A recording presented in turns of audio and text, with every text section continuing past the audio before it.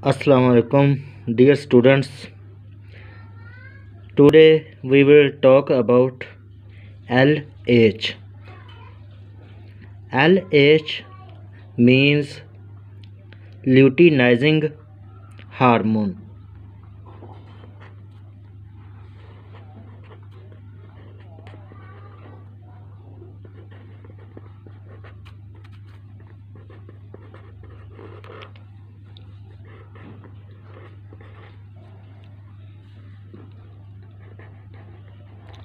Luteinizing hormone or LH is a hormone produced by anterior lobe of pituitary gland, or we may also call it as anterior pituitary or adenohypophysis. Adenohypophysis produces a hormone called luteinizing hormone, also called lutropin hormone or lutrophin hormone. Its other names are lutropin or lutrophin.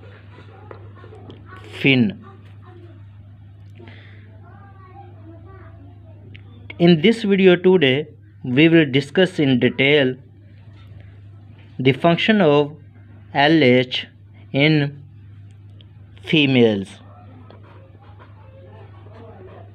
What is the function of luteinizing hormone in women, in females? Mostly luteinizing hormone has many functions in females. It is produced in more amount in females as compared to in males. In men, luteinizing hormone has another name which we will discuss in another video. But today only the role of luteinizing hormone in females is to be discussed. Luteinizing hormone in females of humans causes ovulation. Its major function in females is ovulation. Ovulation is a process of release of eggs or ova from ovary, and it is done only because of luteinizing hormone. It helps in egg production as well as egg release from ovary. Special cells present in ovary called follicles are specialized for production of eggs, and when eggs, usually in females, a single egg is produced, it releases from the ovary. It is called ovulation. This process is helped or aided by luteinizing hormone. After the release of the egg and its traveling towards the uterus, another function of luteinizing hormone in females is development of endometrium. This is the second function of luteinizing hormone, development